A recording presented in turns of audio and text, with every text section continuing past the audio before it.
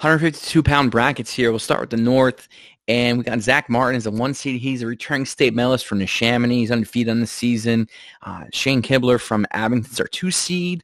He's undefeated as well. Don't need to get into the Abington guys and what they've gone through this year, but he's only got one match in. But gets the 2 seed based upon the successes he had prior seasons, and someone that a lot of people have been talking about, and I'm excited to see wrestle is Bekhers Sabardinov, and that's Muhammad's younger brother. He's a freshman, 152 pounds, and right now he's sporting a 16-0 record.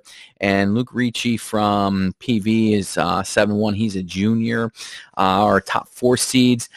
But, you got some freshmen in this weight class, 152. You got Levi Borkowski from Methacton.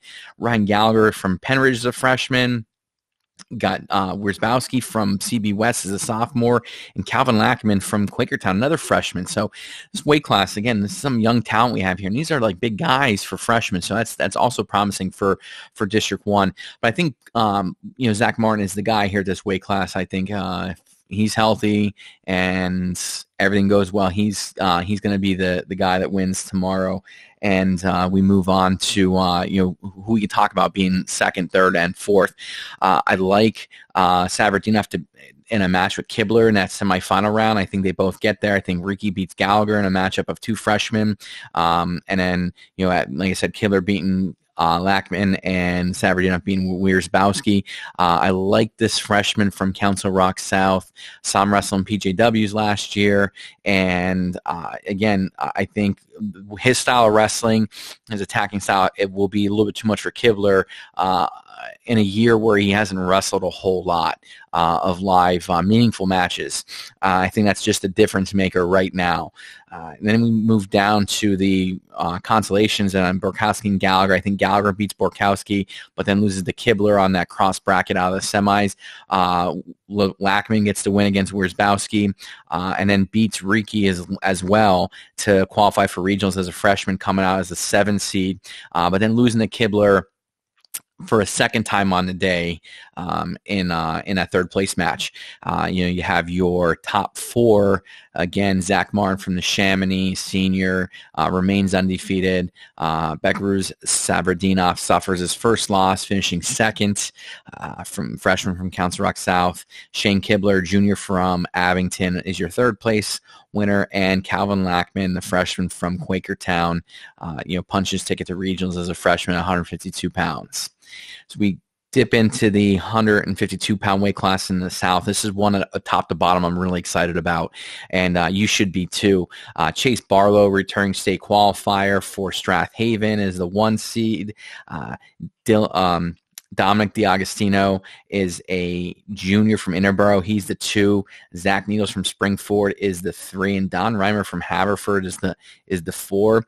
You also have Landon Meredith, who hasn't an Oxford guy, hasn't wrestled a match. He's a return regional qualifier.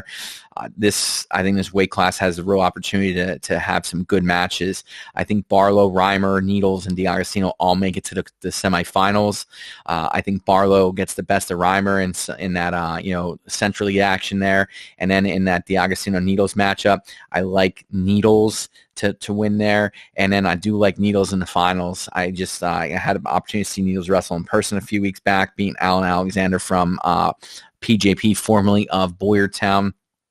And he's a guy in that Springford wrestling room that just shows up to work every day. In my opinion, I've talked to some of his coaches, and he's just the ultimate team guy. I think this is the year where he puts together. He got fell short of making states last year in a tough weight class at regions, and I'm excited to see him kind of fulfill what I've been saying about him for years.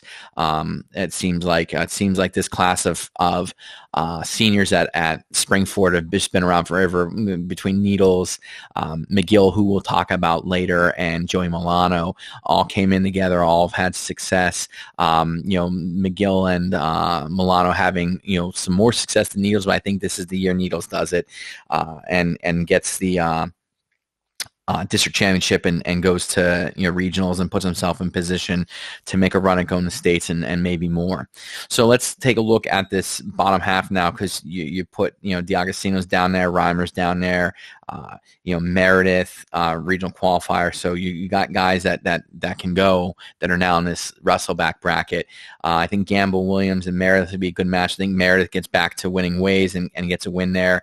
Ultimately, though, to lose to Dom D'Agostino from Interborough, and then Barlow, McClellan. I think McClellan from Conestoga gets the win there, but then loses to Reimer from Haverford in that conference rival matchup, and then D'Agostino beating Reimer to take third place. It's like just a feeling I have, a hunch I have, that Needles comes out of that 4 spot and wins this bracket tomorrow. Getting 2 big wins. I feel he's wrestling pretty confident at this point, and it's just looked really, really good up to this tournament starting. So that's the way I see it falling tomorrow.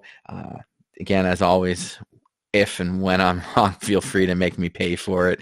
The good comes the bad. But if Needles wins, I'll make sure to remind everyone that you heard it here first. So that's what we got for 152 pounds. Please stay tuned and watch some of the other previews as well.